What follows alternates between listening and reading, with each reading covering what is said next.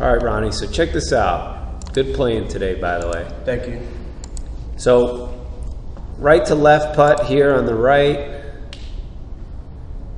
So you're basically saying that You're out to in on your left to righters. Watch this.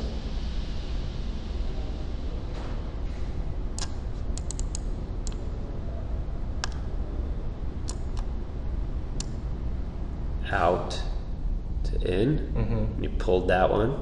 Where'd that go? Okay. Misread it too. Probably underread it a hair. This one went in.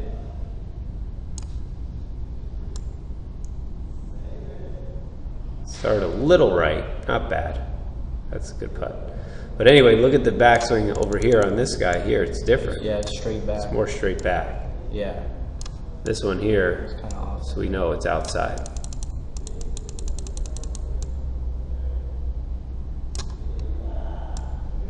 So bottom line is, we don't want differences from stroke to stroke.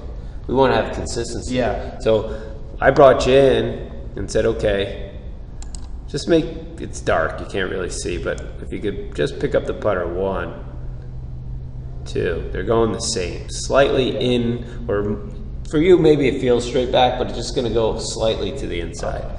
And now, all we care about is that here's from the ball to that red line right here, this little T. That's 12 inches. Then from there, I don't care if this building was sloped to the right and this putt broke that way. You putt this putter back like that. I don't care if the hole was over here. You're going to putt it the same way and then it'll break off. Okay. So how you practice that is with string, with rope, like we have outside. And I want you to go practice the backswing several times, then hit.